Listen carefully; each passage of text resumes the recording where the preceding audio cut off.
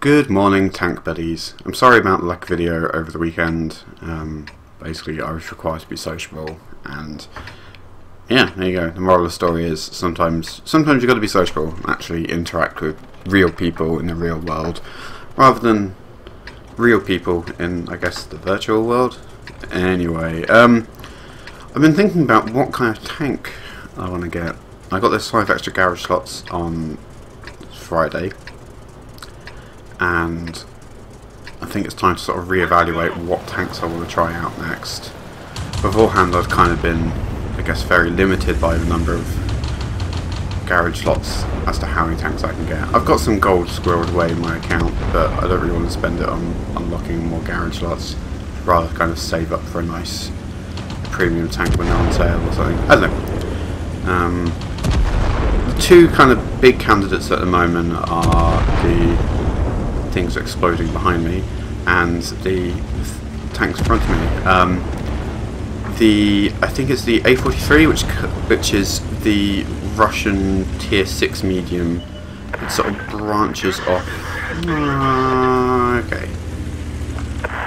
It sort of branches off of the T-34, I think, and then goes down its own route. There's some weird looking tanks there that I want to try out. I don't know if they're any good, but they're weird looking, and that means that I want to give them a try at least once. The other thing I'd like to try is I keep seeing those like the American heavies, and I always go, man, they look pretty good.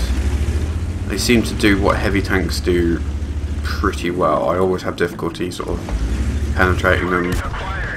Speaking of difficulties,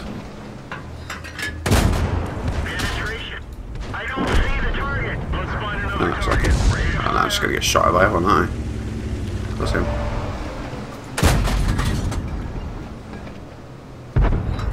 Well, at least T-34-85 buddy is heavily held the hill.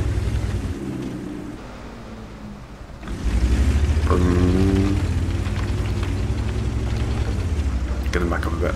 Let him get shot. Change my perspective on things. But yeah, so the American heavy line seems like a good candidate for something fun to try.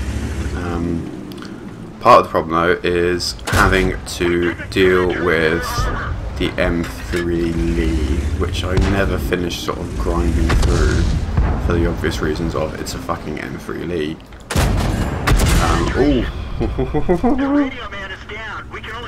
This is a pretty tough fight for the hill. There's no SPGs at least, but oh god. Oh jeez. Oh no. God, everyone wants to spot this hill. Well, there's enough Cromwell to go around.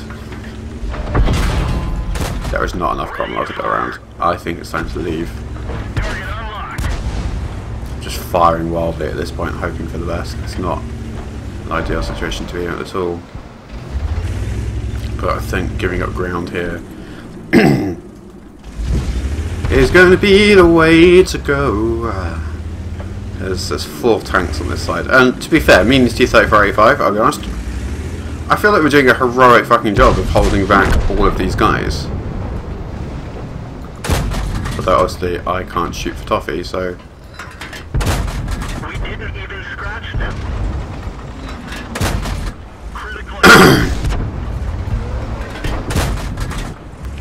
I'm just kind of firing and hoping for the best, really, aren't I? Permission to engage. Enemy armor is destroyed. Ready to fire. Enemy armor is destroyed. It's on like a Nintendo copyrighted ape. Hill secured. Might actually go for the cap. Hey little dude.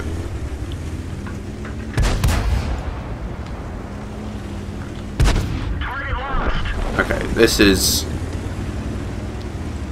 going okay. Target acquired. Enemy armor is damaged. Jeez. Okay. I don't care. I'll be honest. I don't care if we win this.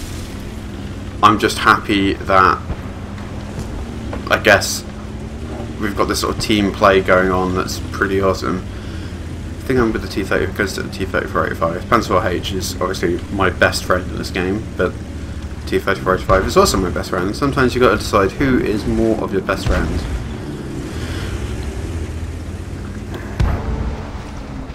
And I think, to be honest... Oh no! T-34! Oh no! Come to 4H, come back, I'm sorry!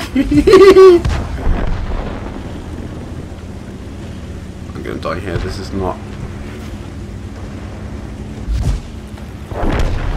Come on, put the speed on. Yep, whatevs.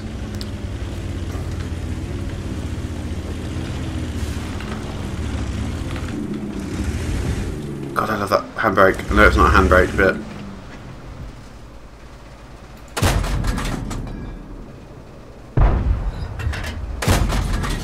That's very ambitious, but if I get it... Someone shot me out of the Conrail.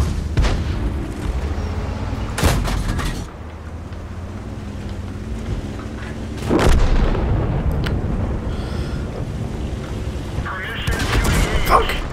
Damn it! Oh well, that was fun. We lost, but it was fun. And that's what counts.